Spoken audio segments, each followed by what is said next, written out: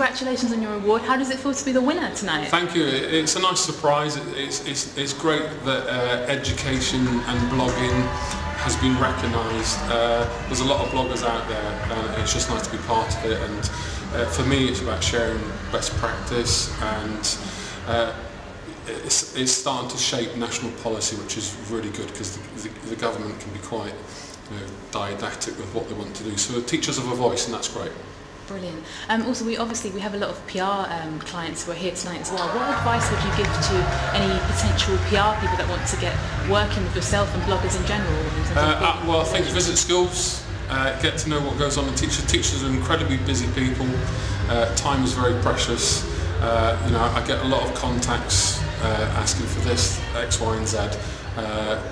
Essentially, if you want to understand what goes on in classrooms, you need to get into schools and see the great work that teachers do every single day with thousands of kids across the country.